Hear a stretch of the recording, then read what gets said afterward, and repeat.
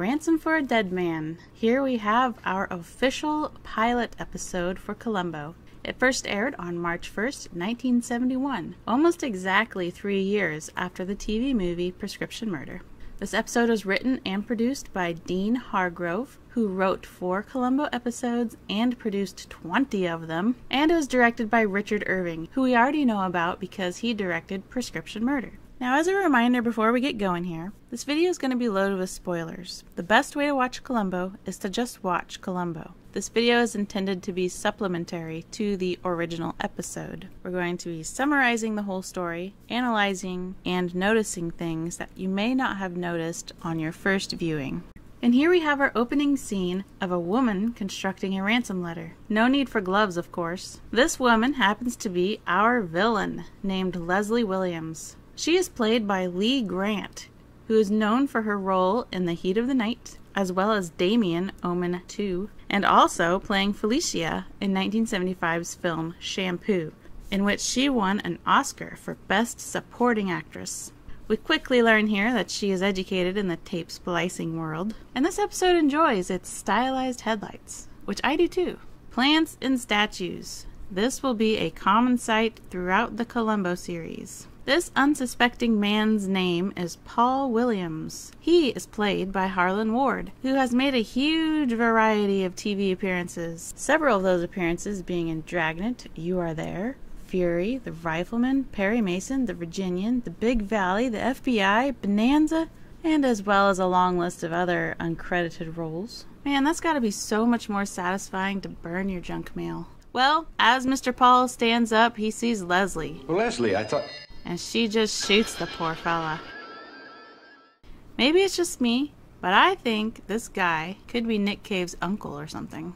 Anyway, he's dead now. It's not common in later Columbo episodes for a murder to happen without some sort of build-up or motive given for the crime. Take note of this interior, because we just might see it again in the future.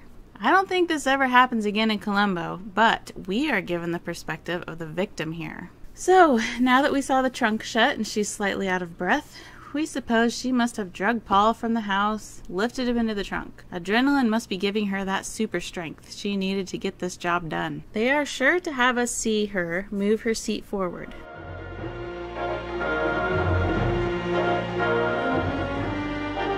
The fantastic music is composed by Billy Goldenberg. He is responsible for the music in 7 Columbo episodes. Now we get to see Leslie show off her lack of having any kind of heart, besides the part where she shoots her husband. Kicks his bagged body off a cliff, and now she's shooting us her dagger eyes. Now to deliver the ransom letter. At least she's got gloves on. Hello, Pat. So now Leslie calls up somebody named Pat, asking them to call her at the office tomorrow at 12:15 to remind her of their tennis date. Here she is multitasking or something. Objection. Irrelevant and immaterial. I wish I could say that on a daily basis. The judge here is played by Judson Morgan, whom we will see again in another small part in a future Columbo episode. Judson also played the judge in an episode of The Bold Ones, The Lawyers TV series. And he even played a judge in the Hawkins TV series. Judson has a thing for being the judge. The plaintiff, Mr. Crowell, is played by Bill Walker. He has a very long acting resume with several uncredited roles. And he's known for acting in Big Jake and The Boy Who Caught a Crook. The attorney is played by Hank Brandt, who played in Escape from Alcatraz, also several episodes of Barnaby Jones, The $6 Million Man, Dynasty, and Santa Barbara, as well as playing Carl Swanson in the 1994 film Dumb and Dumber. While Leslie cracks jokes about the plaintiff being lit, the man beside her is named Bert Green. I mention him because he also is uncredited in a couple of future Columbo episodes. He has been in a large collection of roles in movies and TV shows, and all of them are uncredited. So I'll credit him now. Secretary Nancy here is played by Lisa Moore, who is in several TV shows, but mostly acted in the Medical Center TV series. Leslie's getting set up here in her office with 2 witnesses for her 12:15 phone call from Pat, who is just supposed to say tennis and hang up. Oh, did we forget to talk about Michael here? He's played by John Fink, who is most known for playing Dr. Adam in the Nancy TV series and playing Brian Adams in the Mary Hartman TV series. Yes. Les? Now let's hope Pat doesn't have any gossip or news she needs to get out so we can act startled. One word. Tennis. Don't forget. What? Who is this? So you see in movies all the time people hitting the switch hook when they lose connection. I read that when we still had operators ruling the phone lines, hitting the hook multiple times would alert the operator with a flashing light on the switchboard panel. I also read that hitting the hook would sometimes work to restore a disconnected line. But I don't totally understand it all, being born in the late 80s. Although I would like to understand if any of my viewers would like to share their knowledge with me. What is it? Better call the police. That man on the phone said he's got my husband. Alrighty, now the ball is rolling, and there's the ransom note that should be loaded with Leslie's fingerprints. You could argue that her fingerprints are on the ransom letter because she opened the letter herself. Unless she was trying to read the letter with her fingerprints like Braille, that just doesn't make sense. And here we have Agent Carlson, played by Harold Gould, who appeared in Patch Adams, Freaky Friday, and has a huge TV resume with several appearances in the Virginian TV series, The Long Hot Summer, Hogan's Heroes, The FBI, The Feather and Father Gang, Washington, Behind Closed Doors, Rhoda, Insight, The Golden Girls. Leslie is curious if they will be able to trace the call, but Carlson says only if the call is long enough. Kidnappers are usually too smart for that, which makes Leslie super proud of her setup that is waiting to go off soon. And the doorbell rings, which is really odd that nobody goes with Leslie to the door, because who knows who could be there with her husband being kidnapped and all. Luckily, it's just Columbo, which that's an understatement. And Peter Falk is in his completed Columbo attire and personality. I'm so curious what that doormat says. Is everything all right, Miss Williams? Lieutenant Columbo's lost his pen. Oh, listen, don't bother him about it. This looking for a pin thing is the first of many distracting things for criminals to let their guard down because Columbo loves to come off as non-threatening. He does the polite, I don't know any of you smile and hello. Seems like Columbo's a stranger to everyone else in the room besides Agent Carlson. Turns out Columbo stopped by to let them know they found her husband's car, but they just got the phone call from the police with that information, so I'm curious why Columbo was even sent here, especially being with homicide since no murder has been reported. Here's where we learn that Leslie can fly a plane, from Phil, who's played by Jed Allen, who is most known for playing Scott Turner in the TV show Lassie, as well as playing Rush Sanders in Beverly Hills 90210. He lays out the plan about Leslie flying to a certain point on the map and dropping the $300,000 ransom money in a bag. $300,000 in 1971 is worth $1,994,000 today in 2021. Columbo likes checking out background props just as much as I do. This is the room where she constructed the ransom letter. Columbo asks where the bathroom is. She gives him instructions on how to get there, and then asks if he understands, as if he is a 3-year-old. Have you got that? First door on your right. Agent Carlson comes over to give some encouragement to Leslie, and she starts batting her eyelashes at him, which takes him slightly off guard.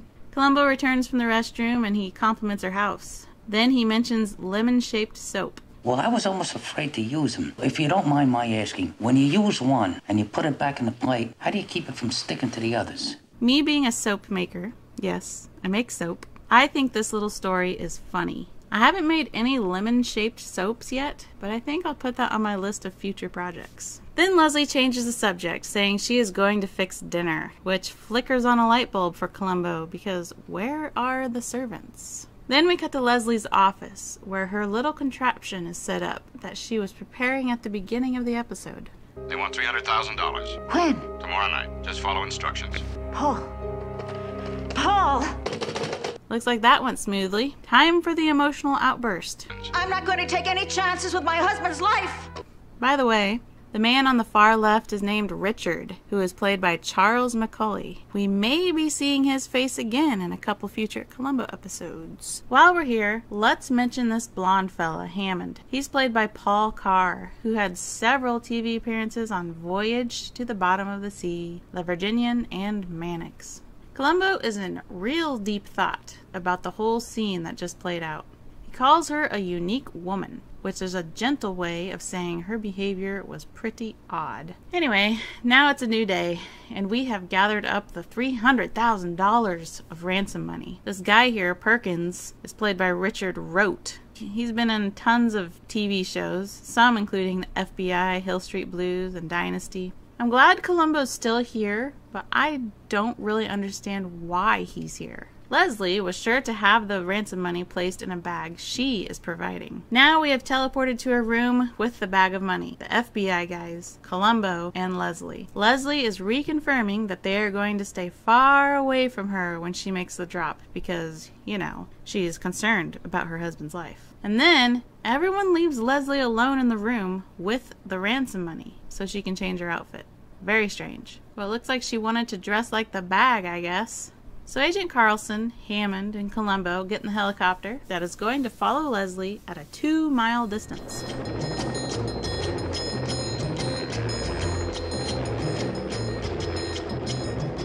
Now, I read that the song playing during this scene, written by Billy Goldenberg, named it the Columbo theme, recorded by Norrie Paramore and his orchestra. This song didn't ever become a regular song on the show. The Columbo series never had a theme of its own.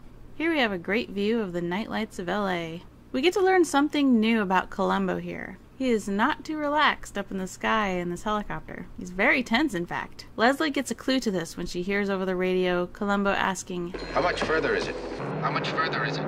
How much further is it? Now as she approaches the location for the drop, we see Leslie take out a blinking box thing and throws it out the window. What was that for? Well, our good buddy Phil explained that to us earlier, but it was a pretty easy thing to miss without drawing attention to it. Mrs. Williams is to fly alone, north along this highway. Now, there'll be a flashing light signal right about there, and the money's to be dropped in a bag. Usual warnings, no cops. What's this? Throwing an empty bag out of the plane? Alright then. It's amazing to me how the cop and the helicopter all land at the spot where the kidnappers supposedly just were, and somehow found that empty bag that certainly would have fallen off course for how lightweight it was. But besides that, the kidnappers gave strict instructions that no cops are to be involved, and here they are crawling all over the place with flashlights and loud helicopters. What were they thinking? Columbo looks at the bag and is so puzzled by this. They get back to the airport. Columbo is really suspicious about the whole situation now. He's going to check out Leslie's locker. It's pretty impressive that he can open a padlock just by listening. I've tried that, and I couldn't do it. Nothing to find in the locker, unfortunately. Just a big old jug of perfume. The scene switches to Leslie arriving home from the drop, with white bag in hand. She's got a secret compartment in her oversized closet. That's pretty cool. After locking up and closing the closet, she turns around and... whoa. That sight would have startled anyone.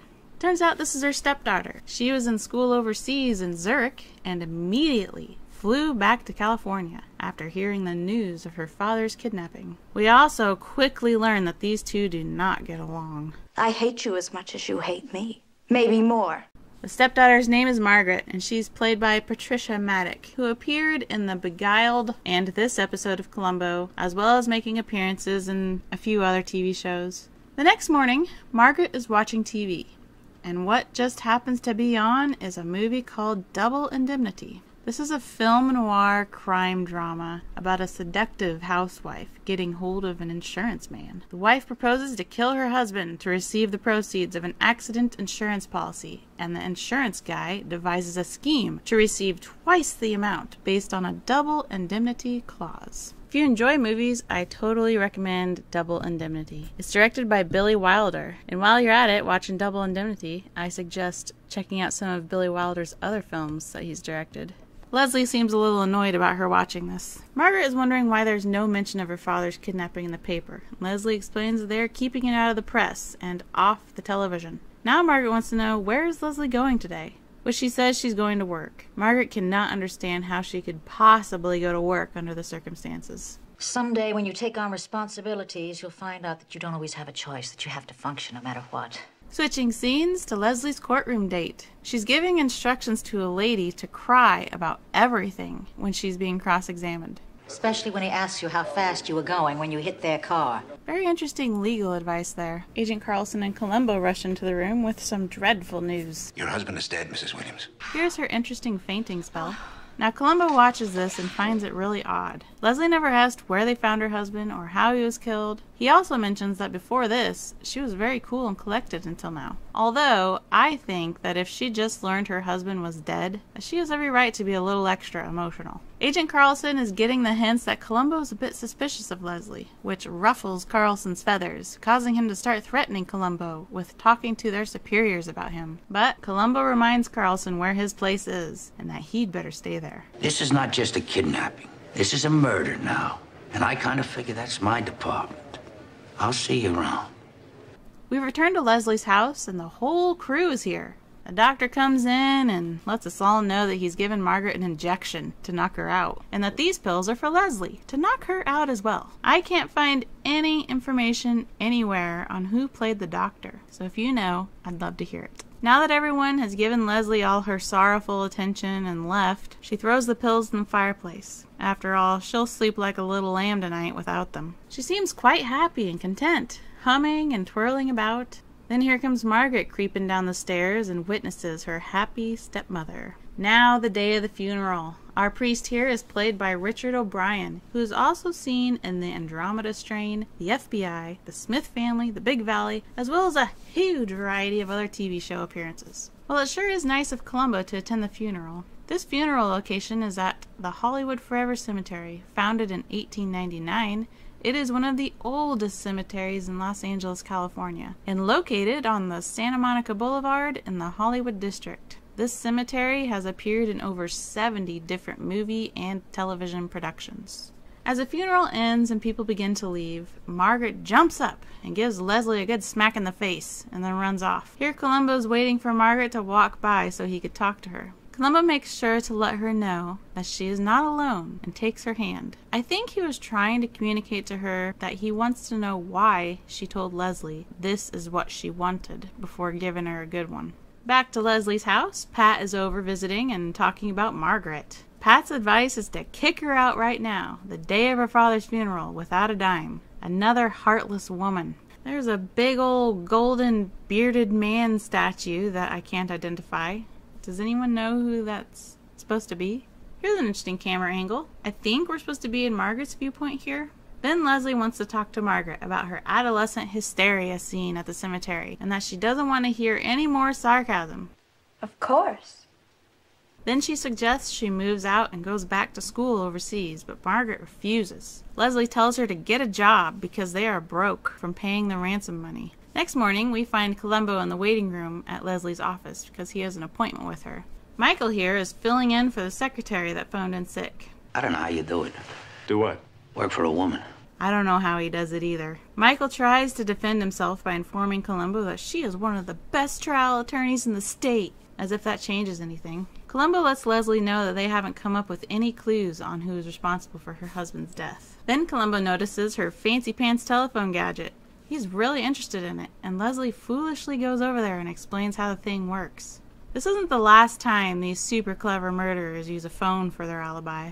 Columbo innocently takes down the name of the phone machine thing. Then he begins talking about how he is strange and a worrier, and his wife says he can be a pain with all his worrying. Leslie behaves totally uninterested and asks him to get on with whatever he wants to talk about. And there's another one of those grenade-sized lighters. Columbo starts sharing things that are troubling. The ransom money bag, for instance. He mentions it's very funny that a criminal would take all the money out of the bag and leave the bag. Which is true, that's very odd. Leslie tries to give her a little explanation of why the criminal would do that, and Columbo likes to pretend that she's probably right. He says he's trying to use the bag example to show her what kind of a person he is and how details bother him. He's trying to show her a whatchamacallit of his, An idiosyncrasy. Right. Idiosyncrasy, which is defined as a mode of behavior or way of thought peculiar to an individual. Gee, that's a good word. Oh, one of the best.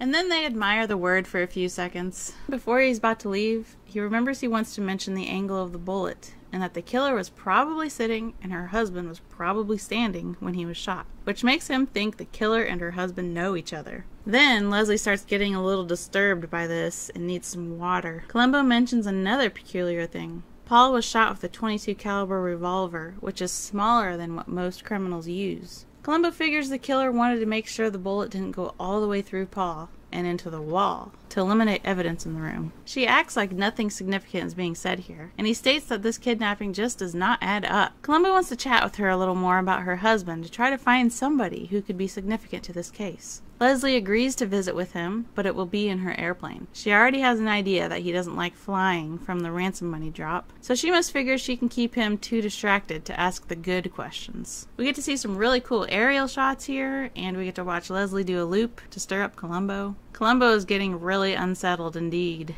She then insists he take control and try to fly the plane. She hands over the controls, and now he has no choice but to take them. And she starts talking about how you treat a plane like you treat a woman, which is a slightly odd thing to say. Then she takes back the controls, and Columbo is very distressed. So while we have these two in the cockpit together, let's talk about them a little bit.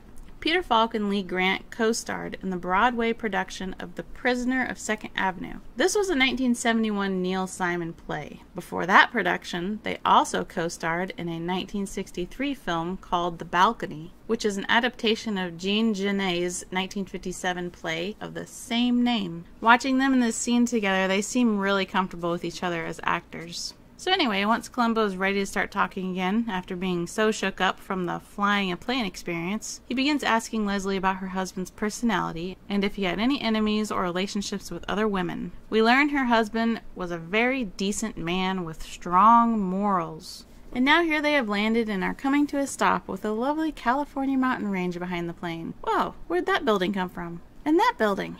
Then Columbo starts visiting about his cousin Ralph. And I love this monologue about Ralph. It is so funny to me. You know, I have this cousin, Ralph. His name is Ralph. Ralph was the greatest at everything. Ralph was the greatest. I mean, that Ralph was something. I'll tell you that. I'll never forget him. Columbo bringing up experiences or stories from his relatives becomes very common in later episodes. Whether or not these relatives are real is debatable. Anyway, Leslie asks Columbo if there's a point to this story, and Columbo says that when she was talking about her husband on the plane, it reminded him of Ralph. Ralph was a bore, and so perfect, that there are times he felt like killing him. This is a really odd story to try to get a response from someone you believe is guilty. But I liked Leslie's response here. Yes, well...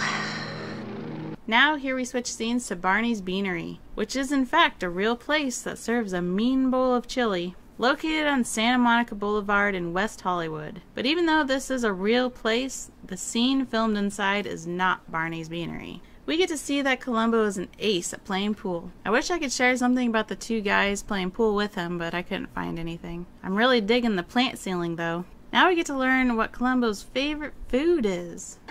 What'll it be? I'll have the chili bird. The man playing Bert here is Timothy Carey. You'll find him in 2 of Stanley Kubrick's films, The Killing and Paths of Glory, as well as starring in a film he produced, wrote, and directed himself called The World's Greatest Sinner. We'll get to see him again a couple times in future Columbo episodes. Then Margaret walks in, and it takes Columbo a moment to even recognize who she is. Her face isn't memorable enough, I guess. Bert slams the ketchup down for Columbo, but he just pushes it away.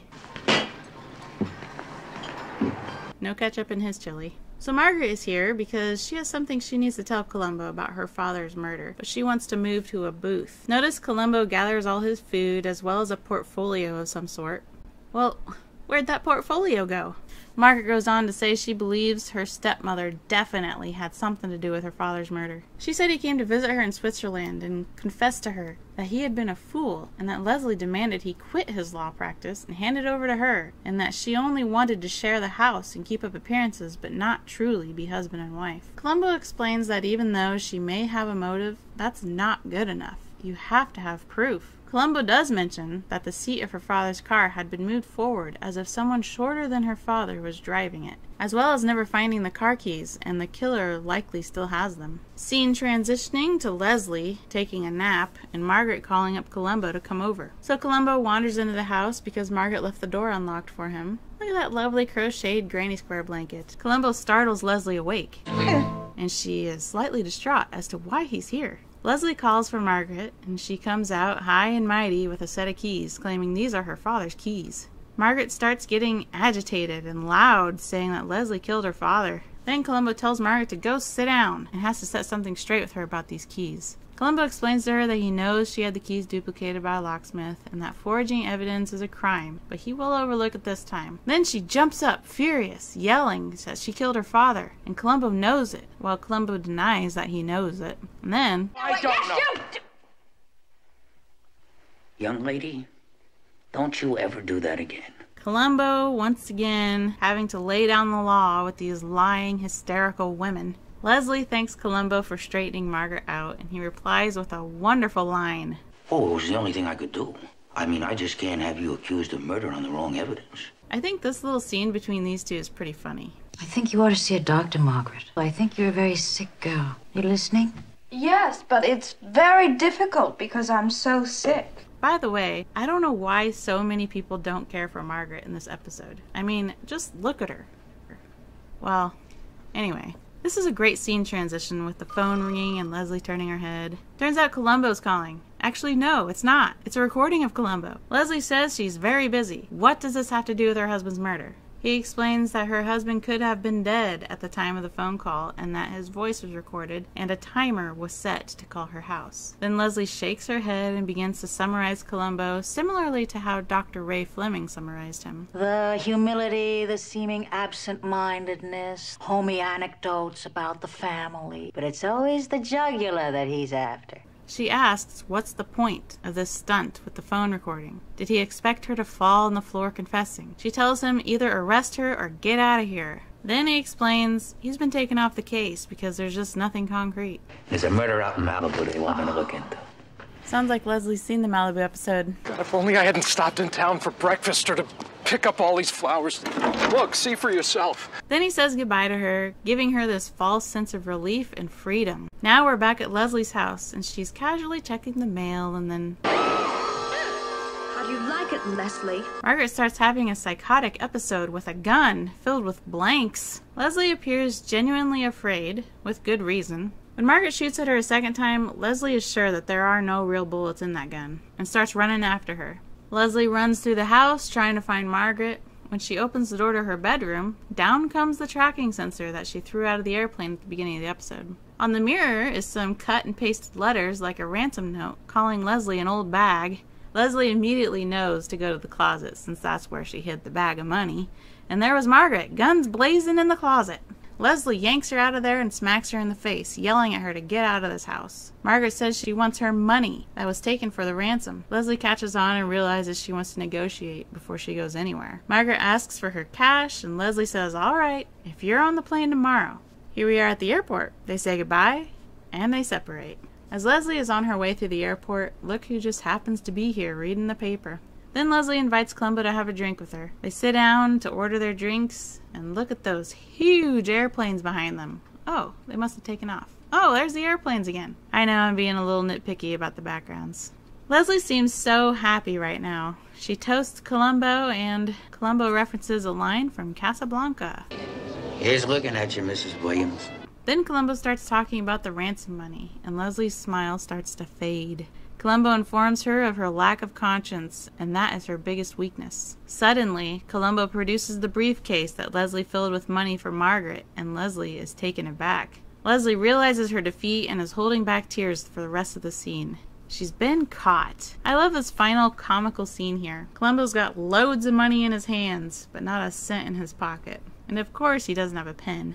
This episode is the only one to show the end credits scrolling up the screen and for the background action to continue simultaneously. I think this is an impressive pilot episode. In general, I'm not very negatively critical toward the problems that show up in Columbo. I like to nitpick at the episodes as I go, but when I rate them, it is based on my overall opinion of the episode. And I'll give this episode 5 Columbo cigars out of 5. You could definitely tell a lot of hard work and money went into the Ransom for a Dead Man. We visited several different locations for filming. Leslie was a good and heartless villain. I have a heart. I do. I liked the way they caught her with the ransom money. Columbo's very entertaining, and I was content with all the acting, including Margaret's strangeness. Now, with a final note to my viewers, hopefully I don't get any copyright strike against this video like I did with my prescription murder video. If this video gets blocked too, I guess expect it re-uploaded and edited, but I sure hope so much that I don't have to do that again. Thank you for all your kindness in the comments of Prescription Murder. You know, that's very nice of you. Thank you for all my new subscribers. I appreciate your patience with me, and I'm grateful for each and every one of you.